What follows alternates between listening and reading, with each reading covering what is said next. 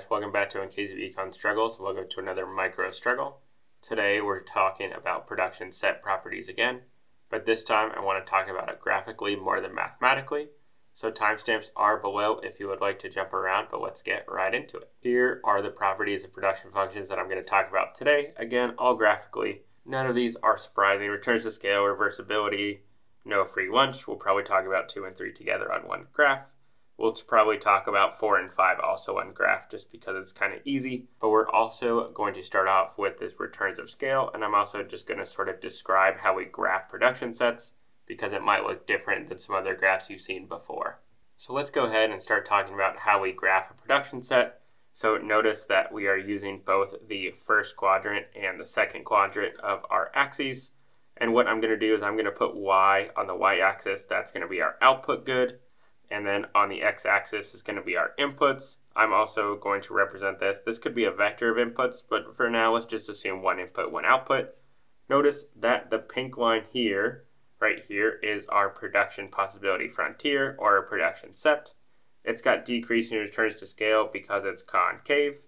But notice that we're going into the second quadrant because if we want to make more output, we need to use up or expend more inputs. And if we're expending more inputs, we have more negative inputs. So negative inputs mean we're using them.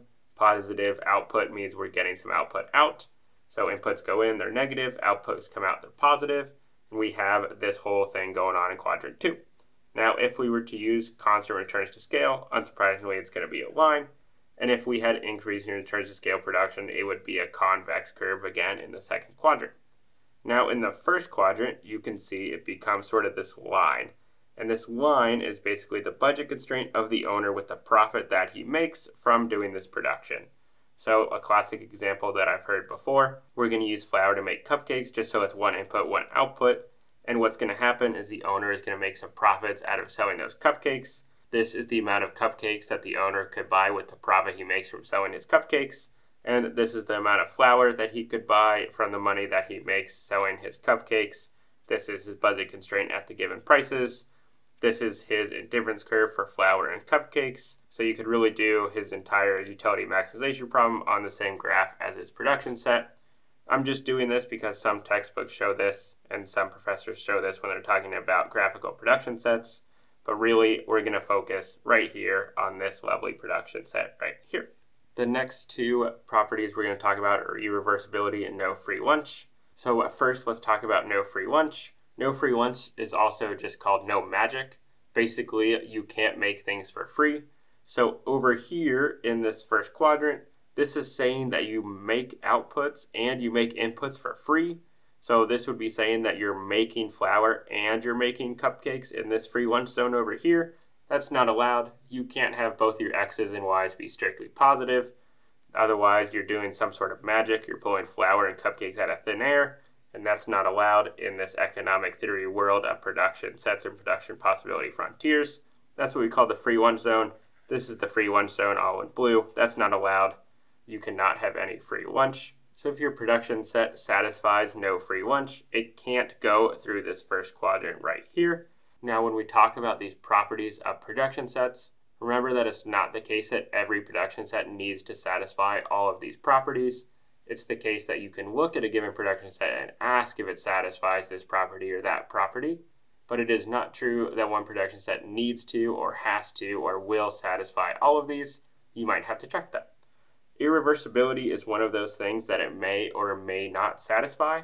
So for example, this pink line, if I look at point A, if I rotate this and try to look for negative A, is point negative A on the production set? It is not, because this production set stops right here. But if I look at this green production set, then point B and negative B, where I've just flipped the sign for the coordinates of B, those are on the production set. So we do have reversibility in this sense. What is an example of a reversible production function? Well, for example, maybe your entire production set is you just like take a lid for a jar and you take a jar and you put them together and you make a lidded jar. Well, you can see that it would make sense that I could take the finished jar, I could unscrew the lid, and I would be back to having a unlidded jar and a lid. And so that would be a reversible production function. There's nothing crazy about that production function in any way. It just satisfies reversibility, whereas the production function or the production set in pink does not. For our last two production set properties, we're talking about free disposal and the possibility of inaction. Possibility of inaction is exactly what it sounds like. You're asking, is it the case that the 0.00, not using any inputs and not getting any outputs, is that a possibility on your frontier? Is that something that you can do? That's the possibility of inaction. Free disposal is basically whether or not you're allowed to be inefficient for free. So for example, I could produce this many cupcakes if I use this much flour, but maybe I decide to only produce this many cupcakes here. So you can see that basically I'm not going to use all my inputs, and the question is, when I throw away those inputs I don't use, is there some sort of cost, or can I throw them away for free? If I can throw them away for free, I have free disposal, but maybe I have to pay to take them to a dump, or I have to pay someone to take those extra inputs away. Then that would be a cost to me of being efficient, and then I would not have free disposal. It's not the case that I can't do it if I want to, but it's not the case that I have free disposal as one of my production set properties. So hopefully this just gives you a better idea of the production set properties in terms of how they look graphically, as well as how to read a production set on a graph. If this was helpful, make sure to like and subscribe, and we will see you next time for another case of econ struggles.